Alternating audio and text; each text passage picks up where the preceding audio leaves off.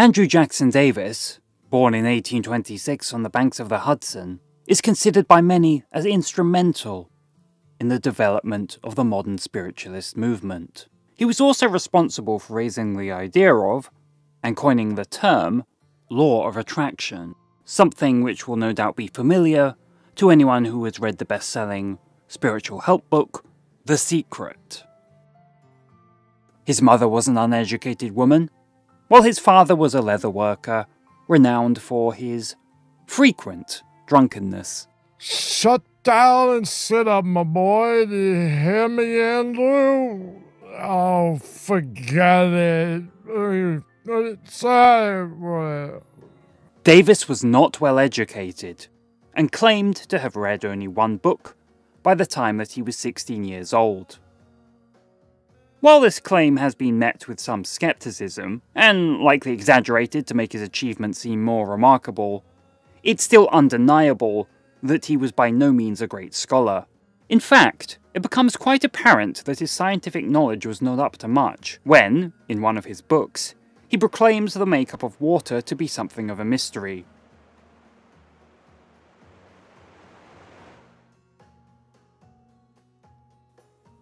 But to rake him over the coals over this belittles what Andrew Jackson Davis did have knowledge on. Namely, such matters that science has no steadfast answer or explanation for.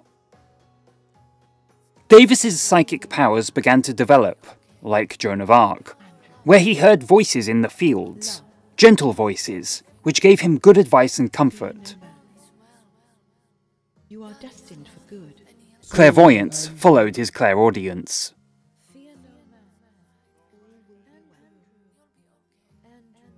Davis soon came to notice of a local tailor named Livingston.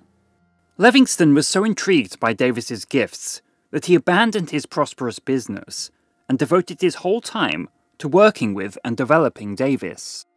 He would read the letters or the watches of the assembled villagers, while his eyes were covered up.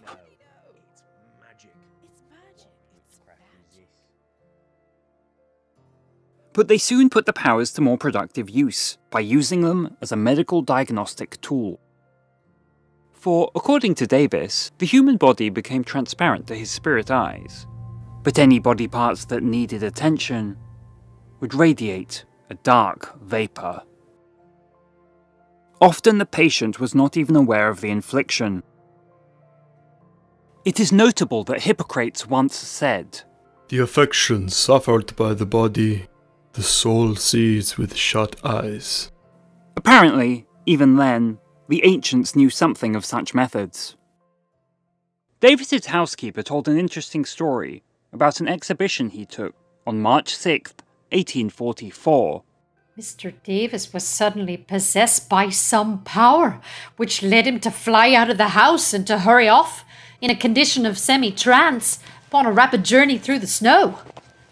All night he was out, and when he regained his clear perceptions, he said he found himself among Catskill Mountains, 40 miles from home. And there he claims to have met two men with whom he held intimate and elevating communion about medicine and morals. Jackson claimed that the two men he met in the mountains were Galan and Emanuel Swedenborg.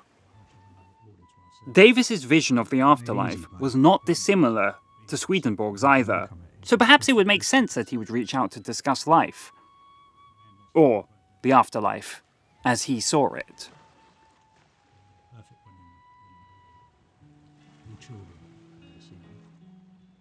A life that may be called semi-material, with pleasures and pursuits that would appeal to our natures, which had by no means changed by death.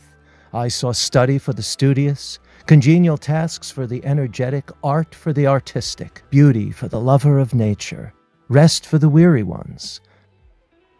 There are graduated phases of spiritual life, through which one slowly rose to the sublime and the celestial, and the best method of human advancement was to get away from sin, not only the sins which are usually recognized, but also those sins of bigotry, narrowness and hardness, which are the very blemishes not of the ephemeral flesh, but of the permanent spirit. Money, alcohol, lust, Violence and priestcraft in its narrow sense were the chief impediments to harmonious progress. As Davis's reputation continued to grow, he continued to attract the attention of many people of great note. One such visitor was Edgar Allan Poe. Quote the Raven, nevermore. It was Davis who inspired Poe to write the 1845 story, The Case of M. Valdemar. Later in life, Davis would come to say that he had learned the process of how the soul leaves the body. Contrary to popular belief, death is both interesting and delightful, and that those symptoms which appear to be signs of pain are really the unconscious reflexes of the body. Davis would go on to describe that the soul very simply steps out of the body, and, more often than not, would be met by a former acquaintance or family member to guide them on their way. A very different image from the dark horror of death.